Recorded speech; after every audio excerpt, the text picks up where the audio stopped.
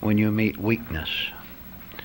You can easily recognize it just by the facial expression, the words, the way they walk.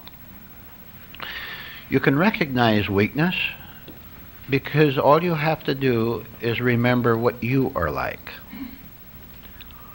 So when meeting weakness, pretense, you always have a bag of tricks ready to handle it. Handling it, of course, according to your own self-interest. You meet someone who's a little bit apologetic, a little bit fawning, and the neurotic parts of you immediately leap up and grab the proper sarcastic remark, the sneer, whatever. So you're delighted, pleased, you feel like somebody, you're powerful, you're in charge when you meet a weak man or a weak woman. It makes you feel as if your world is okay temporarily, that things are going your way.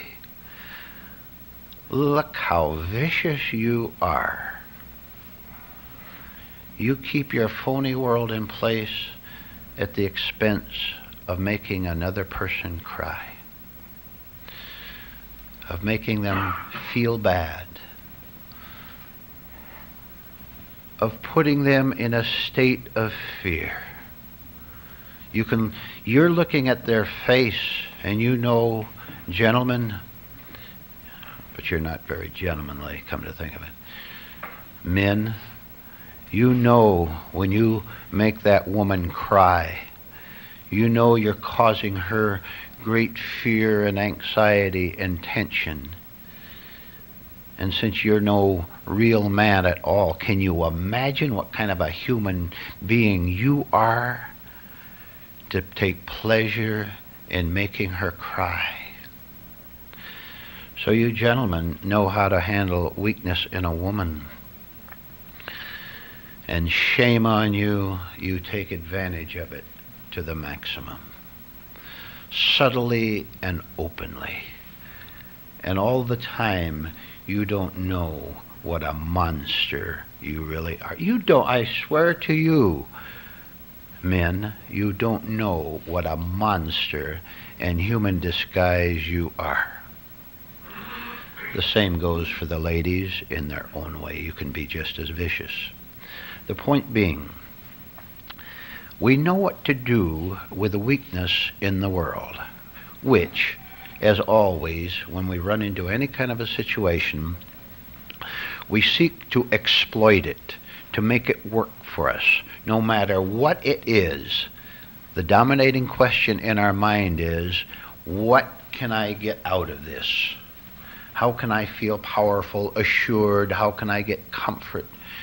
How can I feel that I'm in the right by making you in the wrong? What poison can I get out of the situation to drink? But we never call it poison. We call it pure water, of course. I have said about 3 times now, you know how to handle weakness in this world. You know what to do with it for your own sick benefits. And you're all sickies, every one of you here. Every one of you. I don't know which one is the worst than the next one.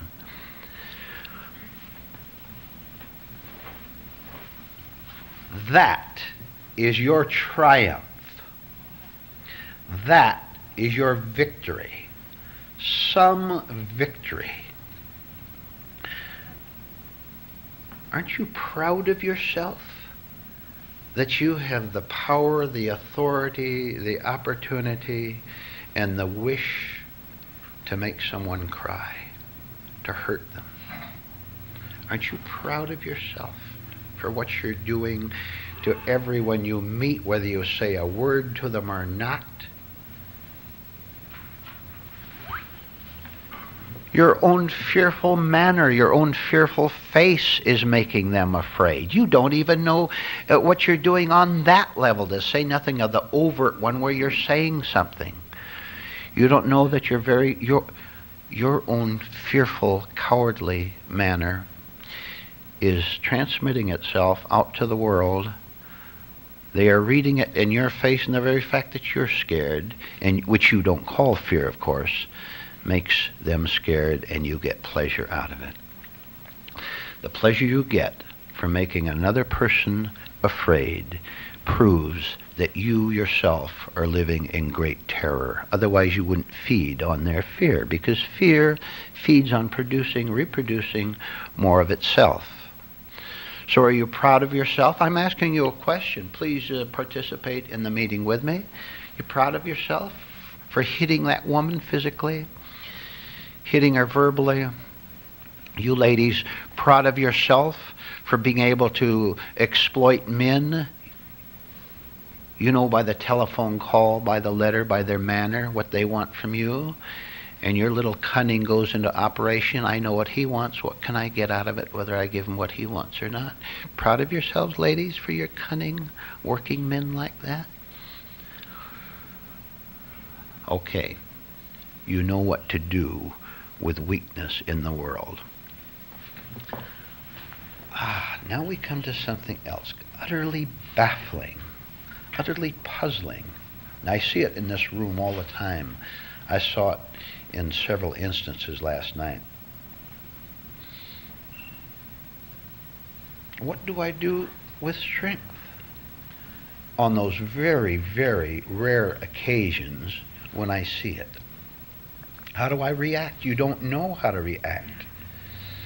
This is different. There's no one to pounce on, and you sense that.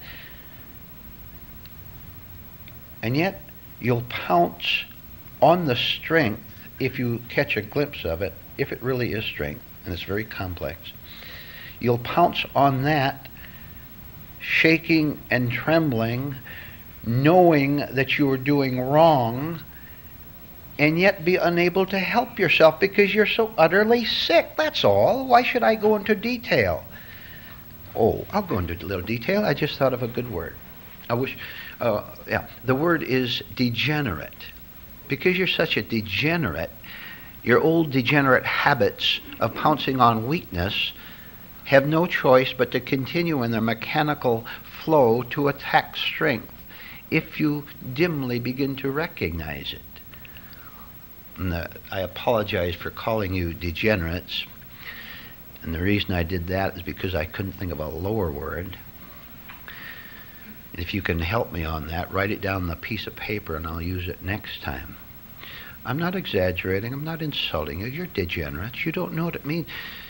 To be degenerate means to want to destroy the whole world for the sake of your own sickness in order to try to vainly prove that your sickness isn't health. Would you agree that's a pretty good word? If you can think of a worse one, I'd appreciate it if you give it to me after the meeting. So you encounter strength. Now, what is strength?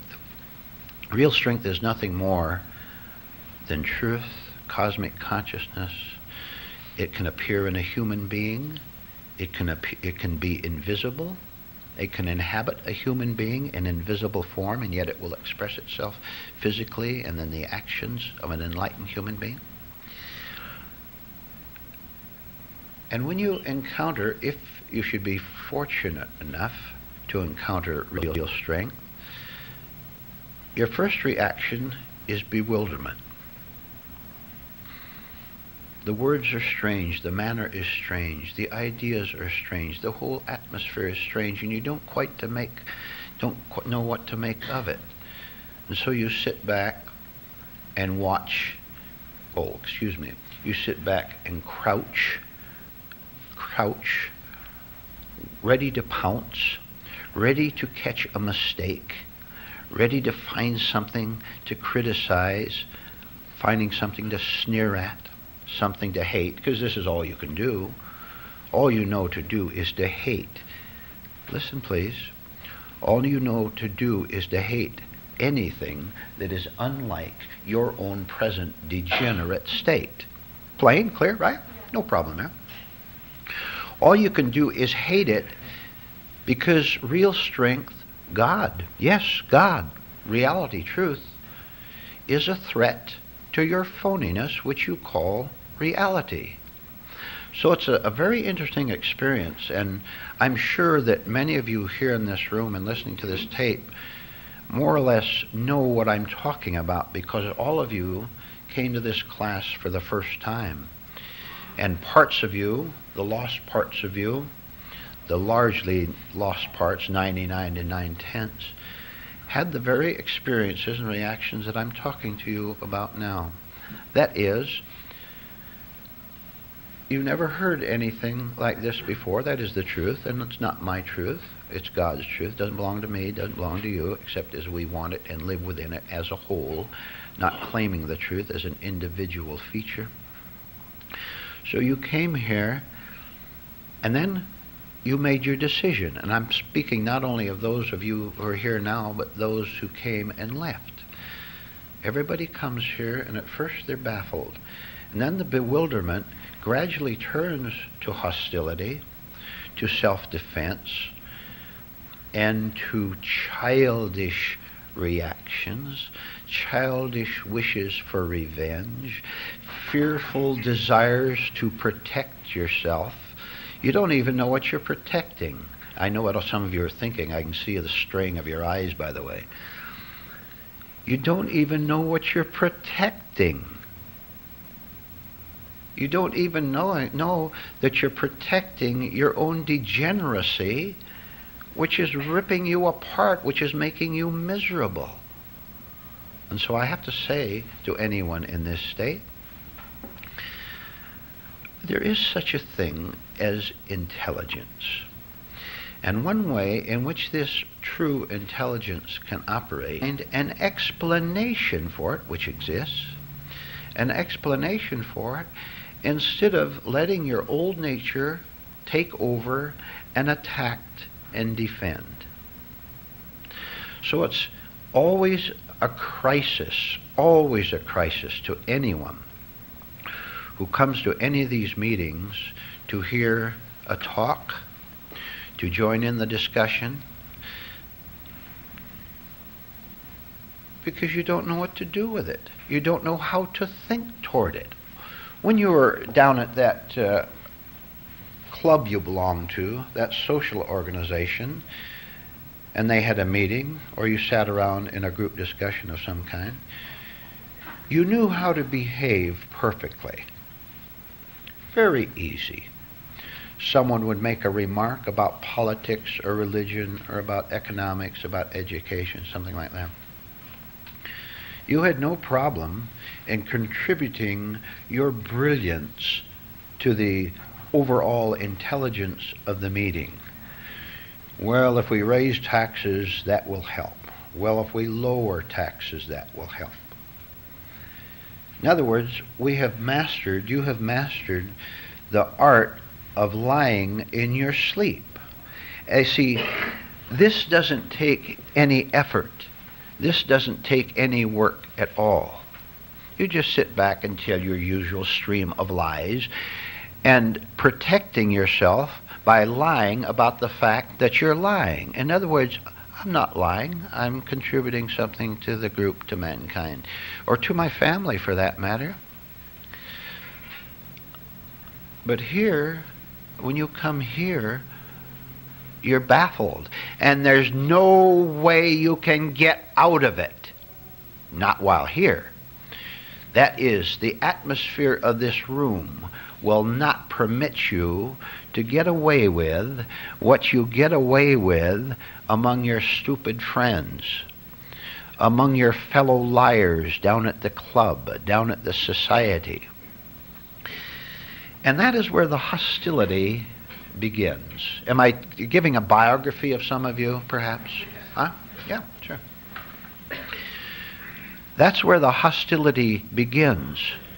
Because when you chirped up to give your marvelous, boring 15-minute speech down at the club, and everyone wishes you'd sit down and shut up, but you don't even have brains enough to do that. You think you're wowing them. Instead, you're putting them to sleep. When you stood up and gave that little talk down there, you felt important. You felt that you were contributing something. And you never noticed how bored they were with you, because all the while you were talking in your sleep, lying in your sleep, another part of you became the audience. You were both the actor and the audience. You provided your own built-in applause. And the audience, every once in a while, they'd give a little laugh maybe, and you thought you were doing marvelous. So when you're with your sick friends, your friends who are as degenerate as you are, it becomes a conspiracy of evil, which both you and your friends just wallow in. It's marvelous. We have no problems as long as we lie to each other. Everything is beautiful. And you go out of there feeling important. And as you drive over the bridge going home, you wonder whether you should stop and get out of the car. Right? Right. So aren't you delighted that when you come here, that you're not allowed to get away with your usual pack of lies, which you don't even know you're doing? You see, it's hard work here. I have to work hard here myself. I have to find all kind of little devices, low-level devices, because that's all you can comprehend, little low-level devices to try to get over to you that not only are you degenerate liars, but you have no idea that you are. Me? Not me. Maybe the woman next to me. Maybe the man next to me. So you see, it's very hard work to try to get us to the point where we see the actual state we're in.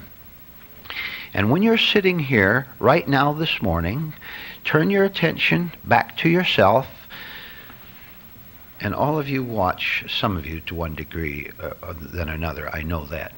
Watch how stiff you are. Watch how you don't know how to act. And watch how, if you know how to act, you're afraid to do it, for afraid you'll get knocked down, and you will.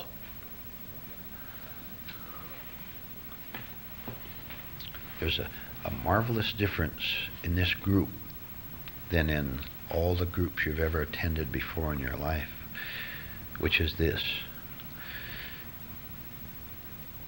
You are a big phony. You've always been a phony. You're cruel. You don't know how to act decently in the slightest situation. Some of you don't even have good manners right here in this room.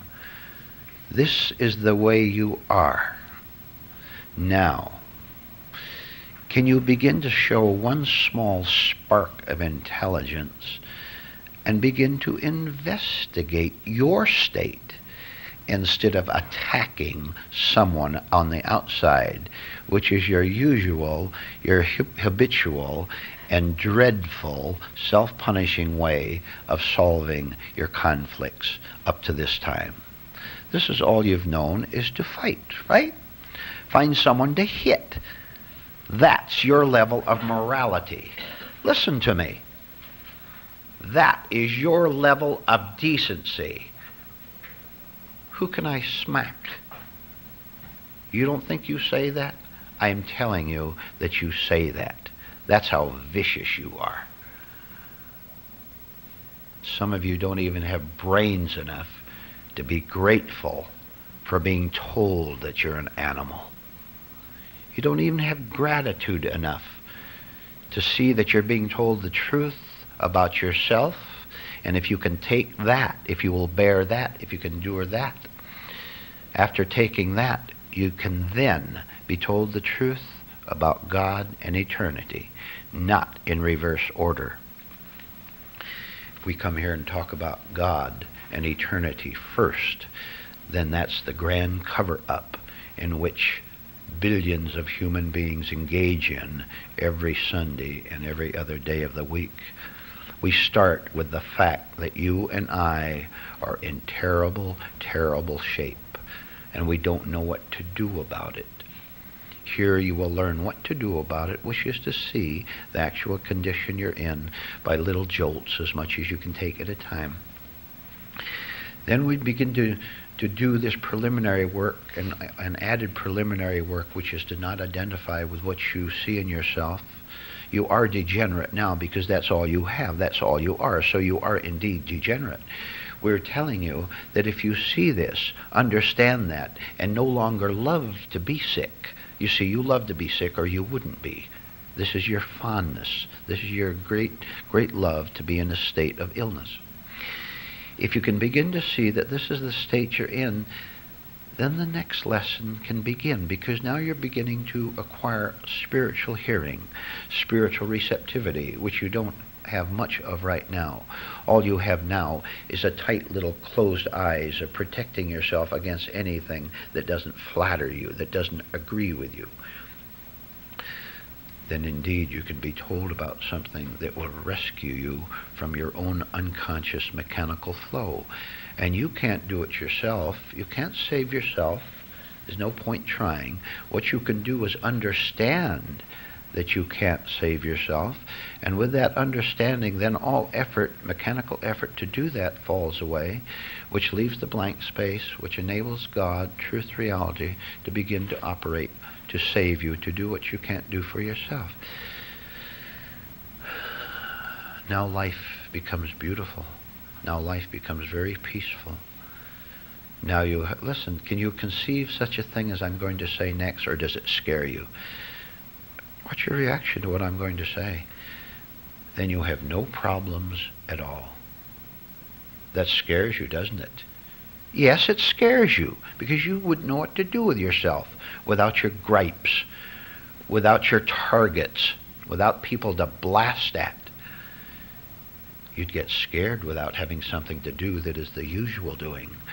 We're telling you here in this room that if you go through all of this, if you have the courage or have no courage at all to simply listen and sit back, then you will be saved. Then you will know a life, a world that's not a part of this fearful need to fight everything and to fight everyone, which you are now doing. You don't even have to protect yourself anymore because there's no one there to protect. How beautiful. How beautiful to not have someone there to protect or promote. That's a beautiful life.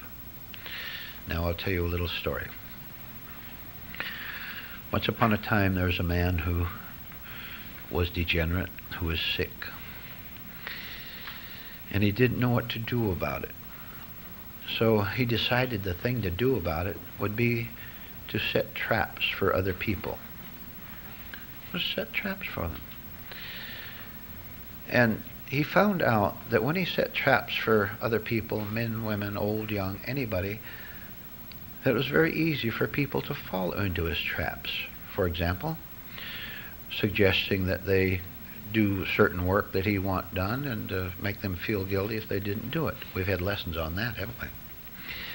Setting all kind of little verbal traps, action traps for other people of various kinds in order to get them to confirm his idea that he had power in this world. And people fell for it left and right. He met a woman who fell for it. He met other men who fell for it. And he got all that he wanted from it. He met voters who fell for it. So he was a trap setter, and this was his life. But you know, he found out that it took a lot of energy, a lot of time, a lot of weariness to go around setting traps for other people in order to make himself feel good. And he found out, curiously, that out of every 100 traps that he set out for, he himself stumbled into 50 of them. He was trapped by his own traps. For example, he discovered that every time he became angry at someone, wanting to get them in the trap, that it was his own trap, because he felt every time he burst out in hostility, he began to notice something that he'd never noticed before. Every time he became hostile, he lit a fire inside himself. And he further noticed that that fire burned him, and he could feel the pain of the burning. So he said to himself, if I stop setting traps, I'll neither fall in on myself, but on the other hand, I won't get what I called my benefits from other people. For example, giving them flattery and they flatter me back. I won't get from other people what I usually get if I cease to set traps. On the other hand, I won't fall in myself. So it was a pretty confused situation. So he went a little further than that and said the following. What if I forgot entirely about both the rewards and the punishments of setting out traps? Cease to think in the terms of the opposites of rewards and punishments, and just cease to set traps altogether, being non-critical to people. Remember last night? Not set the trap of being critical to people. That would certainly be a new experience. It would certainly be something that I couldn't figure out ahead of time. Therefore, I'm just going to have to cease to go around setting the traps, making critical remarks, trying to trick people, being phony with them. I'm going to have to stop all that just to see what happens to me as a result. I do know for sure two things: that if I flatter you, you're not going to flatter me back, because I'm not going to flatter you anymore. That trap is not going to be set. I also know that I'm not going to get hurt by the traps either. So he went further and ceased to set out the traps, and to his astonishment, he found a state in which he saw quite clearly, without any doubt at all, that every single day of his previous life had been spent in vain, been spent foolishly, been spent unnecessarily trying to find something, happiness, which he could have had instantly, right now, had he understood what he understood right now. And you would think maybe that when he saw the happiness derived from not thinking in opposites, that at first he would have great pain and regret over the 70 years. We'll make him a 70-year-old trapper. You would think that he would go into great pain and regret and say, I lived 70 years on this earth, and I wasted every one of them except the last week, when I saw clearly, without any doubt, what I am all about, what truth is all about, what life is all about. You would think he would do that. But you would think he was doing that only if you were thinking from his previous level instead of his present level, which means there's no such thing as a past life. There's no such thing as a wasted 70 years. There's no such thing anymore as 70 years of self-torment in hurting himself and hurting other people. All that is gone because time is gone. Therefore, there can be no regret. If there's regret, he wouldn't be in the happiness, because regret is tied to time, tied to torment. You follow? Yes, no? See, when time exists, when time no longer exists, you disappear. Therefore, you disappear as that person who blundered for 70 years. All that goes at what is the beauty of it? This is what heaven is, to not live in time. Therefore, not in regret over past mistakes. When religious literature says God will heal all hurts, it is stating a very accurate and a very beautiful fact, isn't it? You may not know it yet, but I will tell you that it's a beautiful fact which you can find out for yourself. So the man found his way out, and I'm going to do some reading for you now, and then we'll have a break.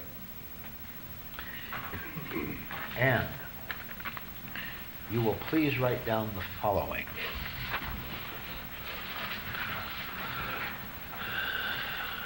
Just a few words. Beware of the yap trap. That makes sense without explanation, right? Beware of the yap trap.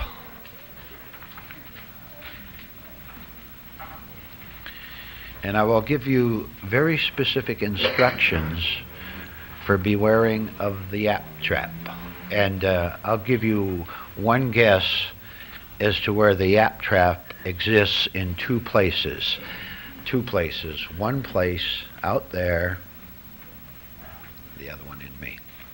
Oh, you.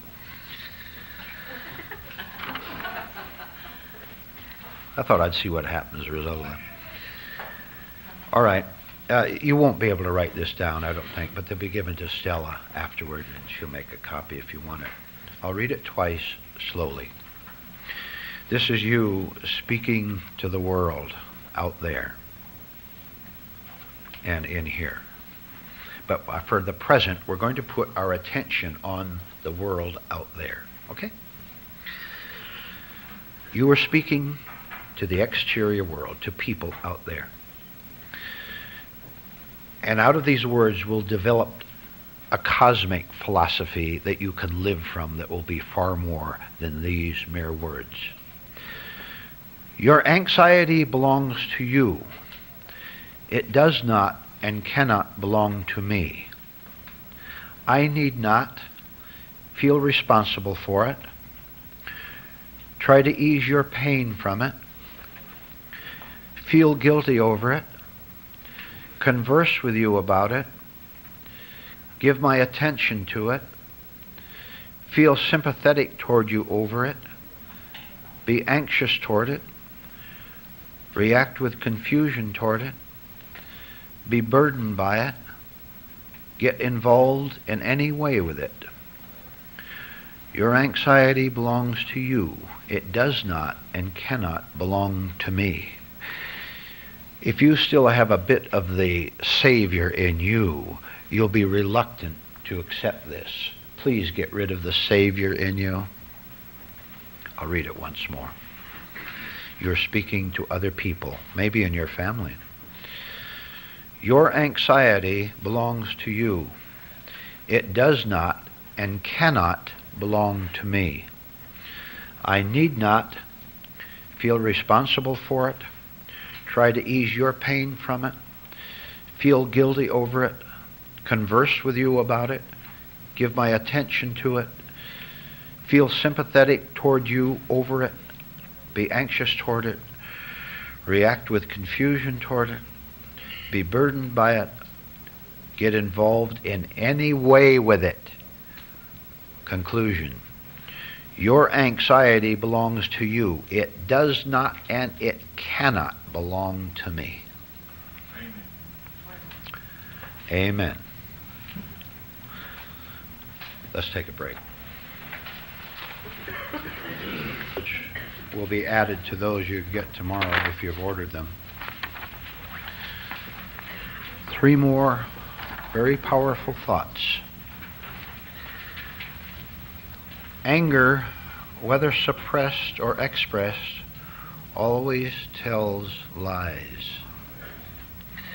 Anger, whether suppressed or expressed, always tells lies. Second one, talk about beauty. Roses and moonlight can't compare to what you're going to hear next. Moonlight and roses can't compare. I am not required to sacrifice my life to your weakness. I am not required to sacrifice my life to your weakness. Finally, I'll read the other one again. I am not required to sacrifice my life to your weakness. Finally, You no longer have a good opinion of me. Hooray. One more trap is smashed. You no longer have a good opinion of me. Hooray. One more trap is smashed. Get it done. All right. Some of you can't come tomorrow on Sunday when you are active in speaking before the group. So let me see the hands of those of you who would like to give your little Sunday talks on Saturday.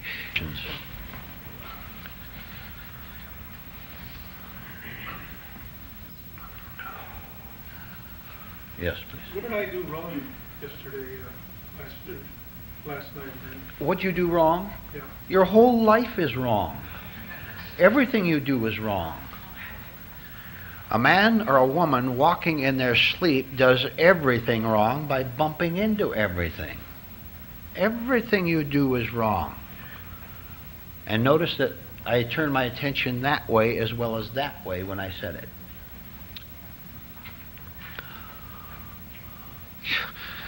What enormous vanity. There are 50,000 things for me to do in life, and one of them is wrong. Specify it for me. 50,000 wrongs. No rights. A sleeping human being can only do wrong to himself and everybody he bumps into. He hurts the other person he bumps into, and he gets bruised himself.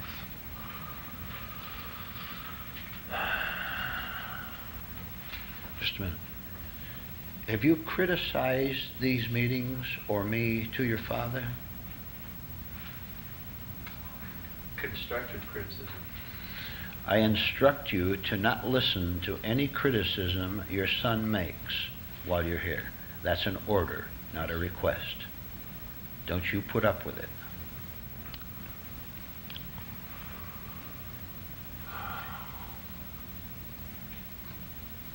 But it takes so many years before you actually get your first glimpse how you love your own agony. How you go up on that stage and drag that agony up with you and play.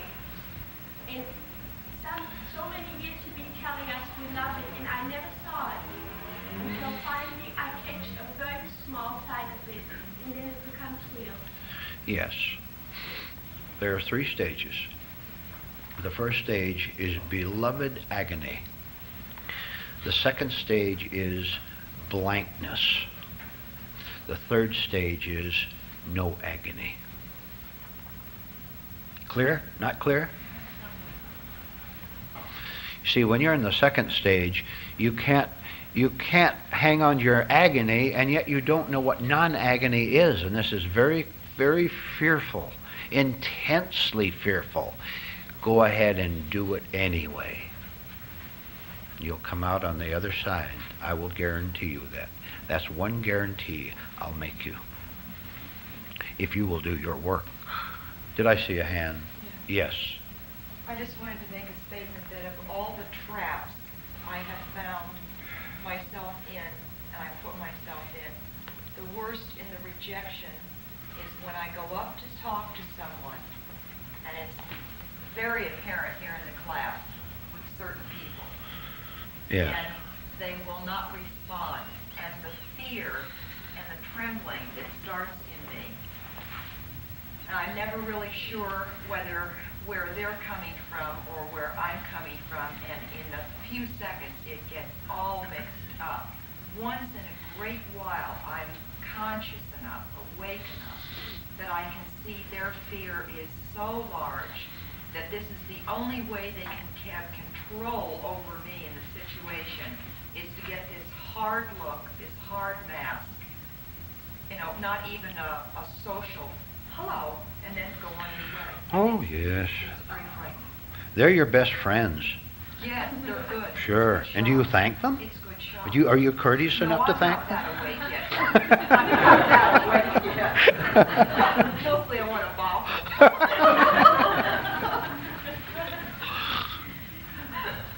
Oh, yes, that's marvelous. It happens all the time. Good morning, Mr.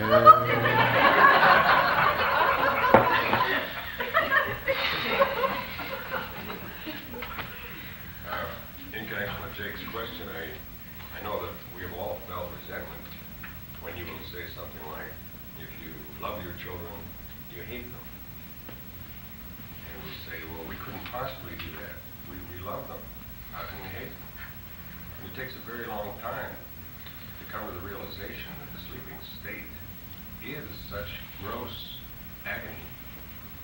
And that is all you have to give. That is in itself hatred, and not only contributes to their demise, Yes. but the misery of all mankind.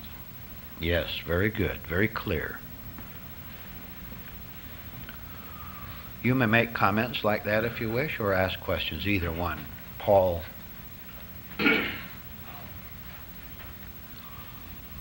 seems important to examine everything that you say in this, to us as a class, and everything that is said.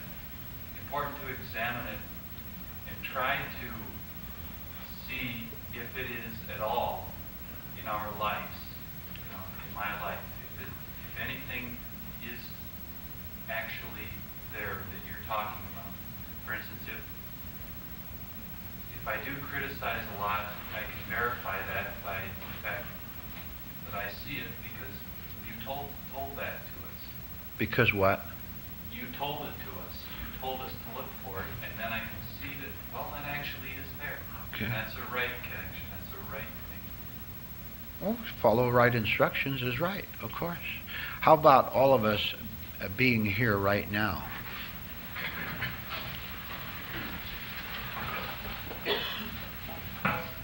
No 5 seconds ago. That has no effect on the way we can be right now. Not 5 seconds or 50 years ago. Right here, free right now. That's it.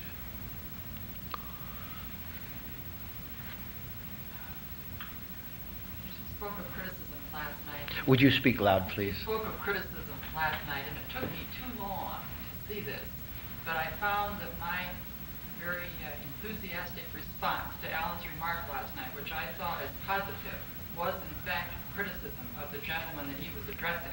His remark was not criticism. My response I was. see, yes. And also, was there a little anxiety in you? Yeah. Yes, right.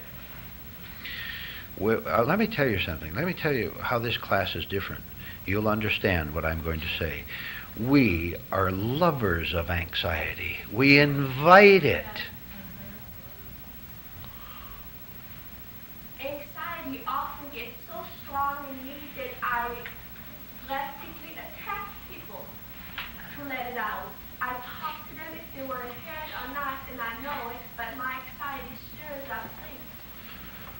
All right, we'll take that as a comment, Duffy. Alicia. Going to a walk this morning, I was watching myself, and mentally I caught myself about 10 times criticizing or what is the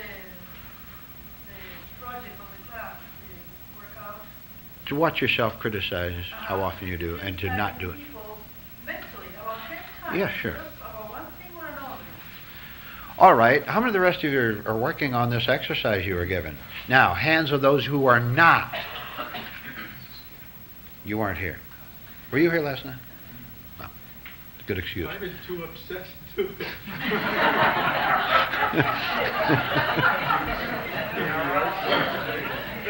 When Go ahead. You want to give a talk? Or you're going to be here tomorrow, aren't you? Yeah. Oh, that's right. Go ahead, make a comment. when I thought about it after I got home, I thought, God Almighty, I'll need to read the paper. All right, fine. Duffy, you had your hand up.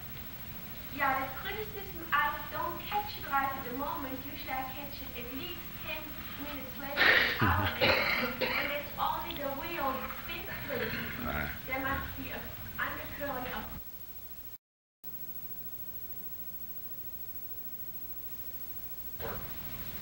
Another attendant at the class came.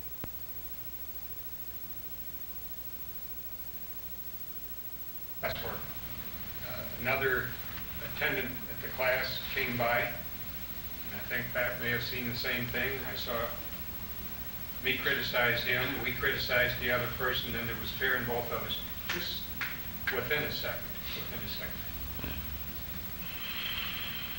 Machine gun, right? Faster.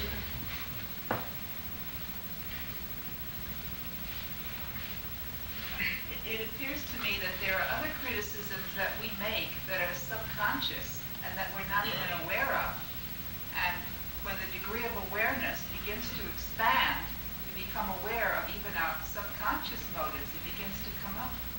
That's what it's all about, to see what we're really like inside. Painful when you see yourself as you are and you don't want to see it and you'll lie about it and you'll sneer and do everything childish and idiotic. Go ahead, keep looking, and after a while you're doing it. And the reason you're doing it is to get rid of the hell within. Now, doesn't it make perfect sense to get rid of the hell inside instead of lying about it? Besides, in this room, your lies are as clear as the wall.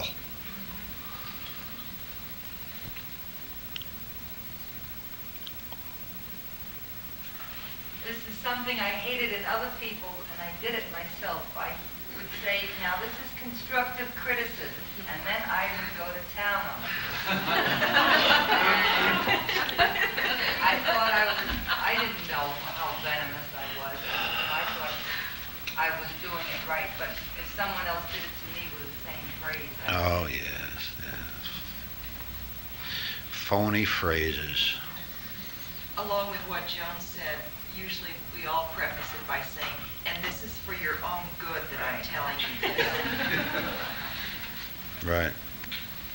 What Phyllis was talking about, I sometimes sense by the fact that I'm carrying around hostility inside of me. Just very hostile. And it points kind of, well, why should I be hostile? I must, and then after thinking about it, well, I must hate it. I must be mad at somebody for something. And that's what creates the hostility. All right. Phyllis. Yes, going back to criticism, we also have to sense the difference between criticizing and stating a fact. Like, if I would walk over to someone and say, who had done work for me, and say, look, there were 3 mistakes, please be careful. This is an empirical thing. I mean, I see it, it's a fact. It's not criticism, I'm pointing something out. Isn't it curious that we can indeed begin to look at ourselves and use the word sick, I'm very sick inwardly, say I'm very sick without it being a criticism. Simply a fact. The best and old familiar illustration, you go to the doctor and you've got a migraine headache. The doctor doesn't hate your headache. He doesn't say that's a terrible thing for you, how immoral for you to have it. It is, by the way, because it comes from other sources, right? You can see that. And he doesn't tell you to hate your headache. If you go home hating your headache, there's something wrong with your head. But scientifically, I have a headache. Now, from that fact, intelligence can begin to work on it. You can take a pill or quit hating somebody. A phenomenal thing about this class and this teaching is that take a man and a woman that live together, they have a fight, and what they can do in a new way is explore why the whole thing happened, so that they can do something about it happening again. And the rest of the world doesn't want this. Right. And do you know there is such a thing? It has its right place, what I'm going to tell you, but it's a part of the whole picture. Who started the fight? Who started the fight? Now, the other person may be equal guilty by continuing the fight, but I'm asking you, who started the fight? Now, if I started it, I can take my responsibility. I'm the one who led that other person astray by him or her getting mad too, by me starting it. I can take my responsibility for starting the quarrel.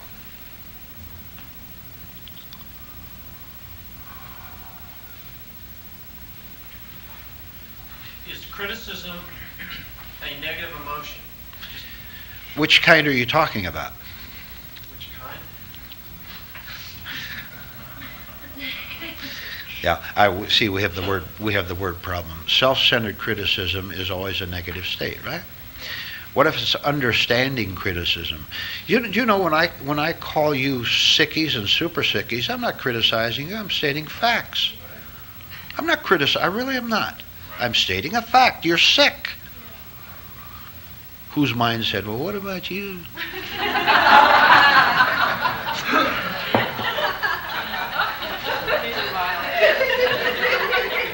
Don't you dare ask.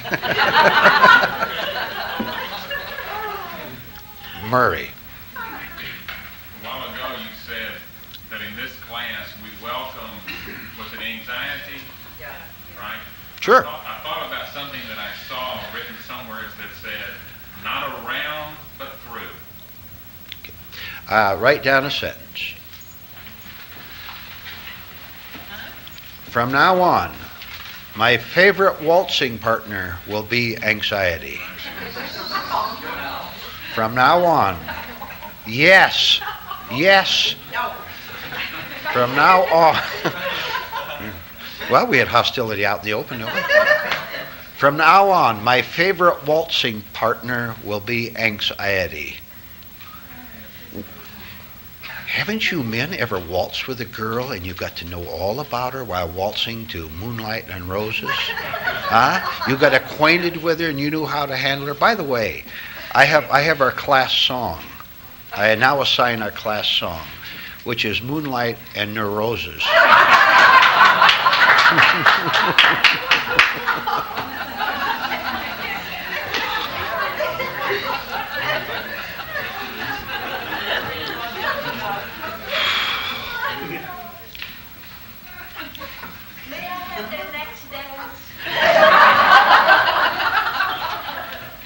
Yeah.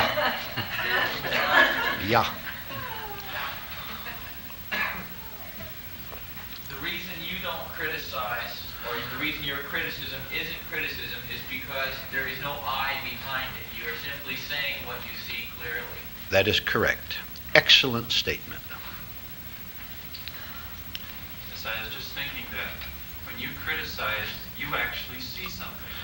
But when I criticize, I simply take something that I'm holding within myself and project it onto someone. Projection, yes.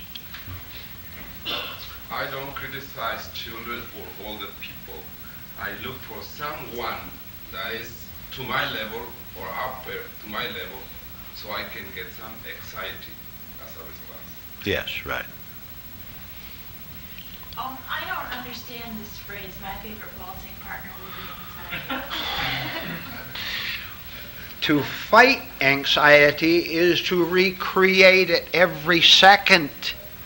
When you're waltzing with it, you're not fighting, you are exploring, you're talking, you're understanding, you're getting familiar.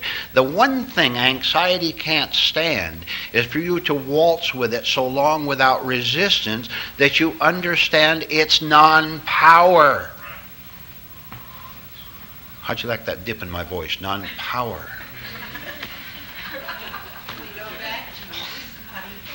Pardon? Resist not evil. Right, of course. There she said it.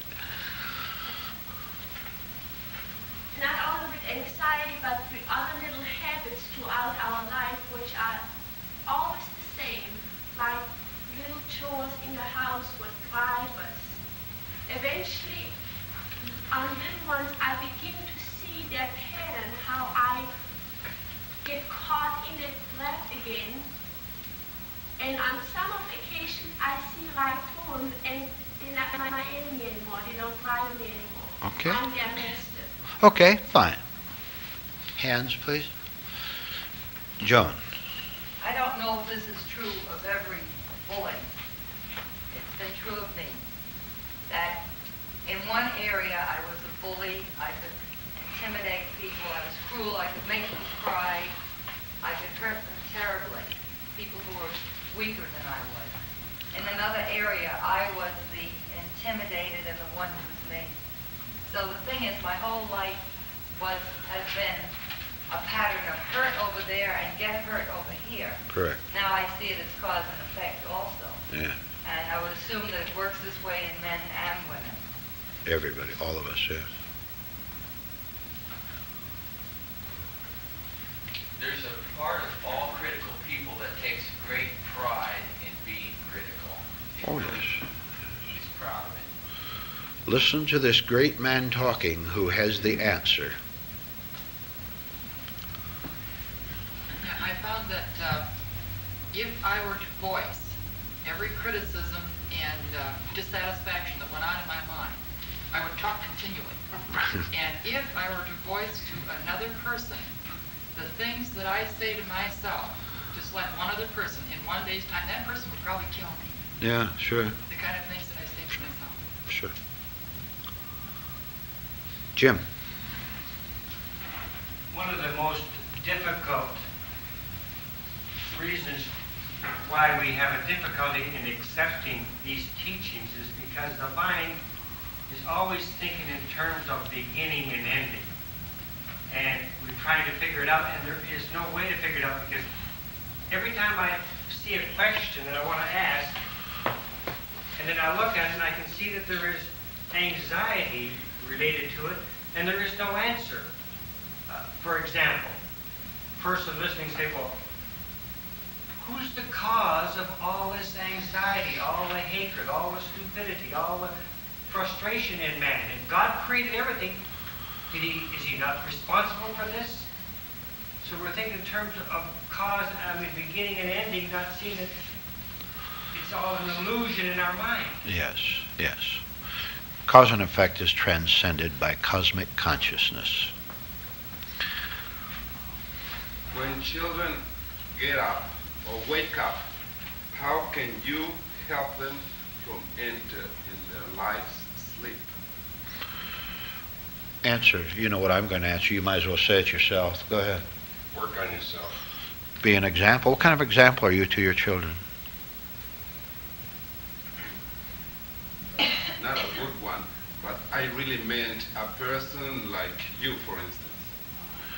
How could you help? I'm sorry, I don't follow your point. Try again, and we'll work on it. Okay, I know that I cannot help children from enter in their life's sleep. Okay. But how a person like yourself, for instance, could help? By working on myself first of all, so that I have something authentic to give anyone who comes here. Amy. Is instant recovery from a happy or pleasurable experience as important as recovering from a negative experience? It's cancellation of all experiences. All experiences are in time. All experiences connect with I. I'm excited because I got the gold medal. I'm depressed because I didn't get the gold medal. When you cancel time, you're above both winning and losing the medals, and free and right now. You try to escape sorrow without escaping pleasure sorrow. It can't be done. You want to remember how you won the medal, but want to forget how you lost the medal. Can't be done, can it? You have to go above a memory identification of both winning the medal and losing the medal, which means the end of you as a medal acquirer, which is freedom. It seems to me that most people want to give up the pain in their lives, but don't want to give up the pleasure, because they don't see the connection that Right. pleasure and pain always go together. Correct. Both have to be given up. Quite right. Tom. In all of our daily activities, the hardest thing to do is to be an example of what you know or what you have become, and not to try to preach it. That's the hardest thing in the world. Right. As far as pleasure and pain are concerned, what has to be given up is not the fact of it, but the identification with it. If there is pleasure present or pain pleasant, and I lie about it and say it is not present because I have given it up, that is a trap of tremendous proportion. If I simply see it as something that's coming and going and not me, then I'm free of it, whether it's there or not there. Well, if you are saying to think I am free is not to be free, that is correct. Murray. Getting back to waltzing with anxiety, you've told us over and over again that to understand is to be free.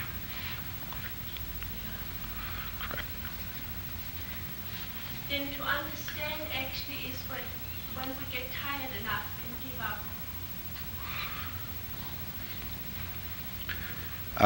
I'm telling you, those two words, you'll never find two more valuable words than give up.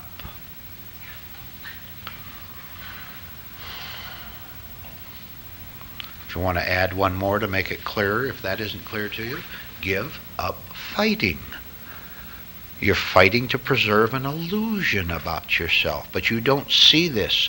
You are absolutely hardened in your conviction that the you think about is real and it isn't.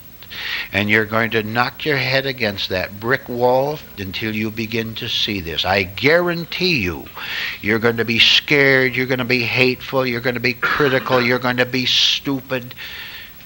Oh no, are you going to be scared? Until you have the courage to listen to something that is not a part of your memory, not a part of your past, not a part of your self-structure. Begin to listen to something that is different, that is new. Do it in a small way at the start. That's all you can do anyway. All we're asked to do here is to start. God will do the rest if you'll let him. It's our willingness that permits God to start to work on us in a different way. And you don't know, by the way, any of you yet, that God exists. You're still atheists, worshiping your own self, which you call God. Worshiping your own neurotic ideas, which are your gods.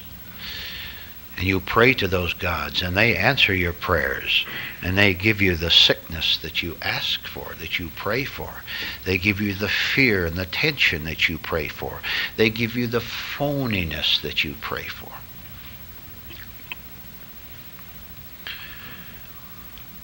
We have 5 more minutes.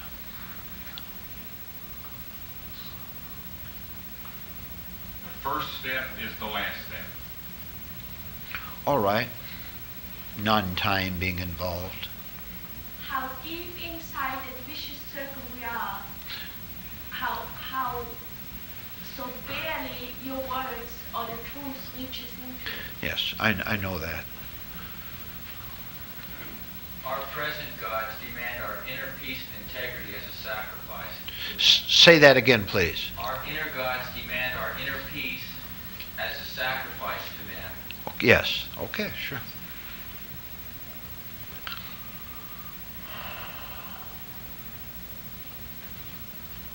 You all know we'll be at Leland's tomorrow, don't you? You all know where that is.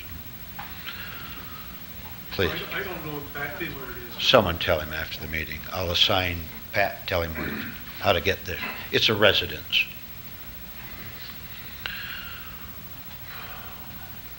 Vernon, you tell us we're degenerate, and the false personality reacts to that and says, oh no, not me, I'm your star pupil.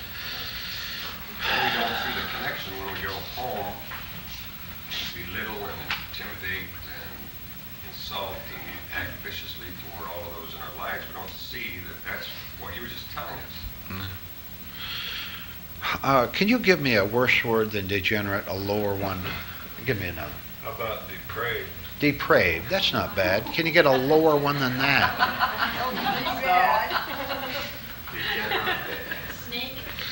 Snake. Cobra. Scum. Good thing there aren't. It's a good thing there aren't any Christians in this room.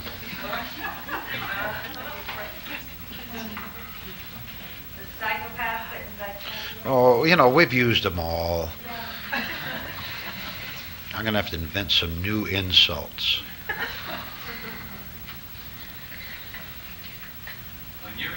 When you say the words, it doesn't seem to mean much. You know, when you just say them. But if you can start to connect them, that I actually am depraved, then it has a value. The word has a value. Otherwise, they're just words. All right, all right. But something else is also happening in this room which you may not be aware of. When I tell you you're depraved, I know that those of you who have been here for some time also understand that there's equally with insulting you by calling you depraved is a lesson in which I am saying something completely contradictory to it, in which I say you are not depraved. Now you have to go to work to figure that out, don't you? So you have till tomorrow to figure it out. Good night.